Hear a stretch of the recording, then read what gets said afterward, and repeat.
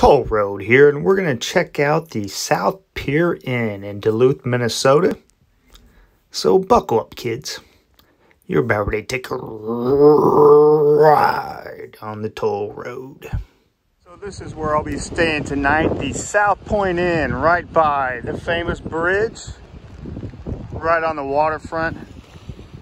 Not the most beautiful day ever, but we'll make the best of it.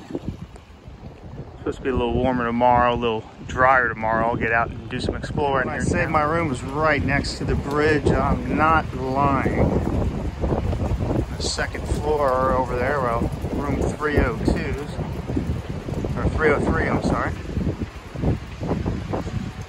And here's inside the room. Restrooms. Pretty spacious there. Not bad.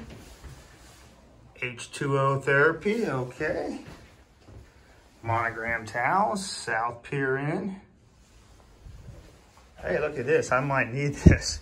It is raining today. Wow, that's nice. Road Trip Rich could have came and had a bed for him. Couch. Nice little bed. Kind of a cozy little place. I like it. Fridge, microwave. Ironing board, got to keep the shirts crisp, just in case you got a Hall & Oates concert or something to go to. TV. I don't know how much I'll be using this patio.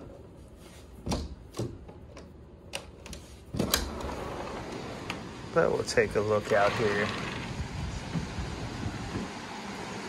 Yeah, I didn't get a room with a view, but the bay or the part of the lake's over that way, and the other side of this wall is the bridge. We'll show you that.